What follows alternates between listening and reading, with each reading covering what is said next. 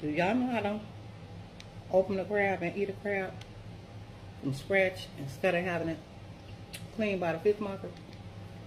See this little flap back here? You pull that up and you hold it from here. Stick your finger down there and you just pull it apart. See that? Pull it apart. Now what you want to do is clean all this shit out right here.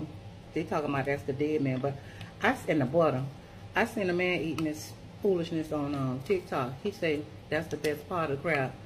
I be damned. I was taught to clean this and not to eat this. I won't be eating that